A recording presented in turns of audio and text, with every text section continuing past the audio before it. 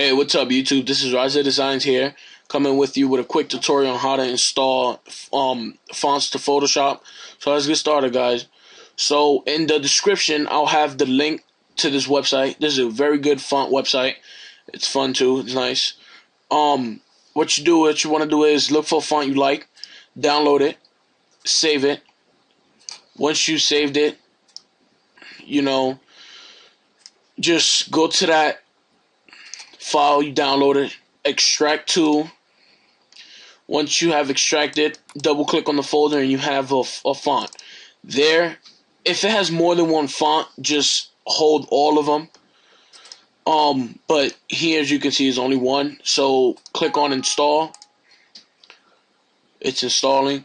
Alright, when you right click, guys, and it doesn't say install, then go to start, my computer, local disk, Windows, fonts, and here you have all the fonts that's installed into your computer. Once you're here, you take the font you downloaded and drag it in here. It'll be installing, guys. Once that's done, open up Photoshop, type in whatever you'd like.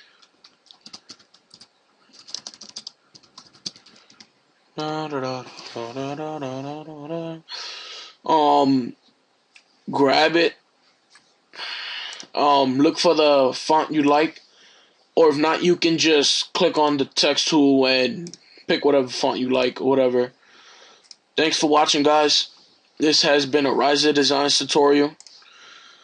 Thank you. Please subscribe and comment and like the video. It'll help me out a lot.